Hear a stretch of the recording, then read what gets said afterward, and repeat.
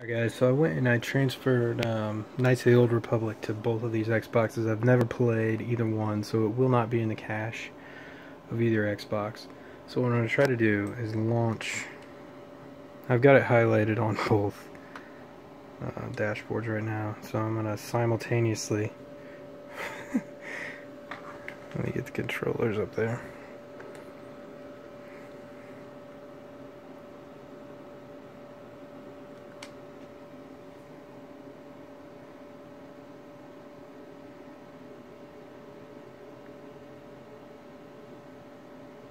And see, the one on the right is the SSD, obviously, and I actually pressed it a fraction of a second later.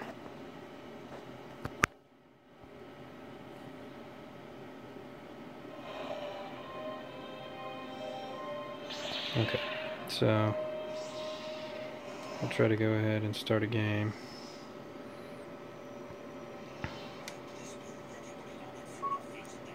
New game.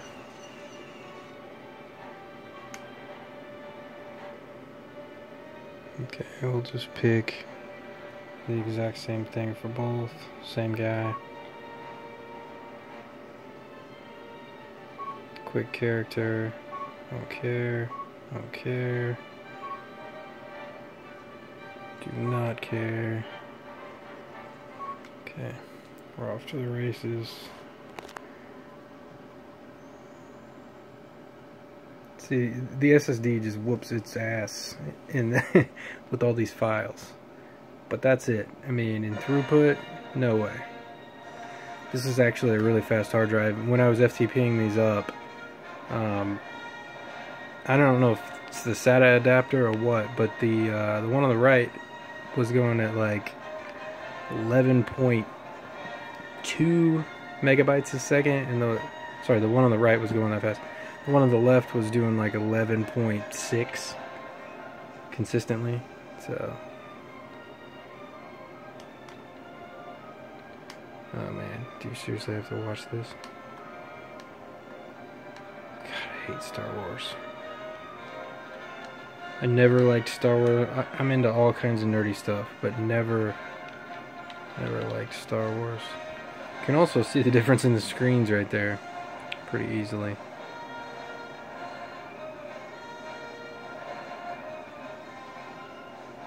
God, this sucks.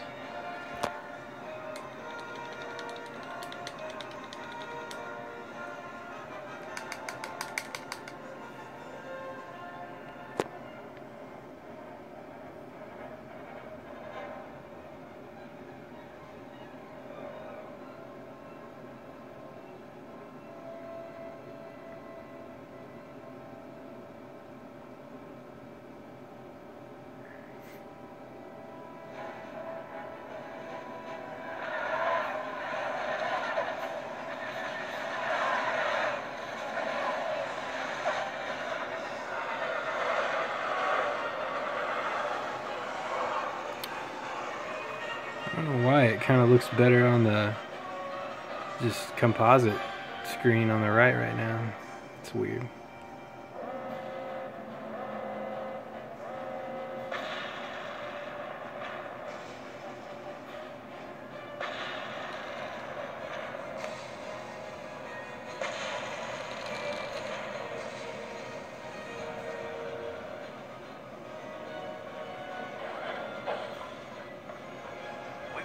By a Sith battle fleet. So you can see it's not really a huge difference. I mean, in the scheme of things, but the SSD does whoop its ass with the a lot of files.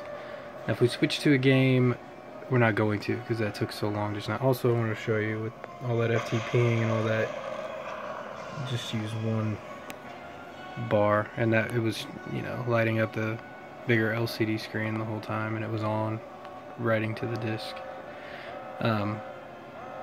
But anyway, you can see that the speed, there is a difference. Everybody says, there's no difference.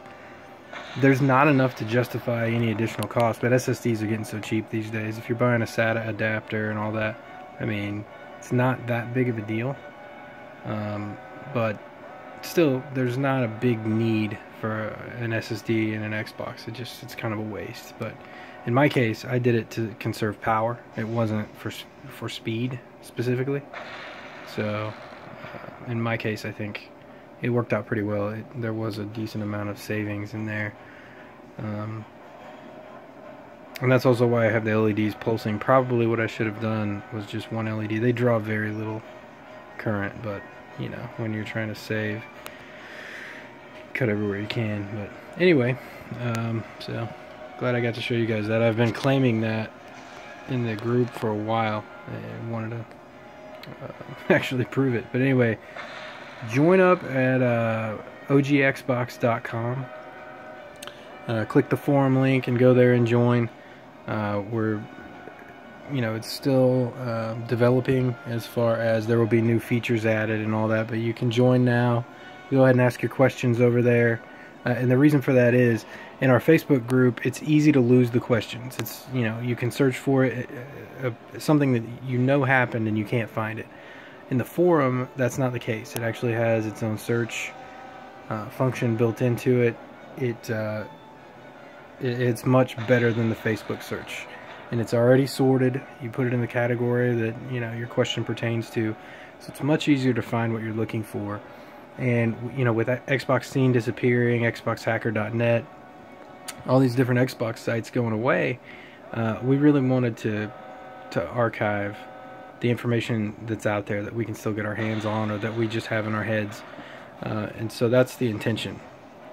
Right now the server is in my basement. I built a virtual machine on top of my own server. It is running on my home equipment, on my home network, on my home internet connection. So if our power goes out for more than 6 hours and my battery backups die, the server goes down. If my ISP decides that they're gonna cut out for a while, or if a line gets cut, that's it, the website's down. So I would like to have it hosted, somewhere in a data center, but that is somewhat expensive. And so I was trying to sell some of my equipment. I have some pretty decent equipment. The two things that I'm listing, I've got another one of these Kasumi Xboxes coming. This one here is complete, and that's going nowhere. The other one is in box like that. It's in good shape from what I can tell from the pictures, but it's not complete. So the pack-in game that's with it and the body pillow that's with it are not in there, but the controller and the documentation, that's in there, and the Xbox is unopened, it works, and all that. But also I've got a couple of these special edition, and you can see it in another video, but I was gonna sell these two individually, and I was gonna sell this individually to help pay for the site. Also thought about just raffling it. I know that everybody hates that because you end up getting more for the item than what you could sell it for. I get that. That is the purpose, because it's not for me. It's for all of us, right?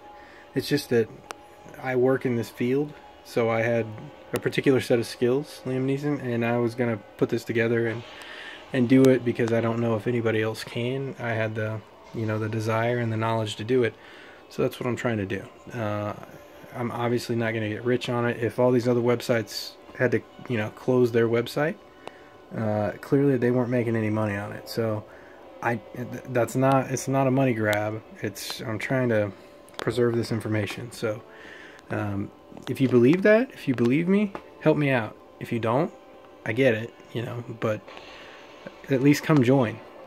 You don't have to donate any money or enter the raffle, but just come join. We still want you there. So anyway, thanks for watching, and I'll see you next time.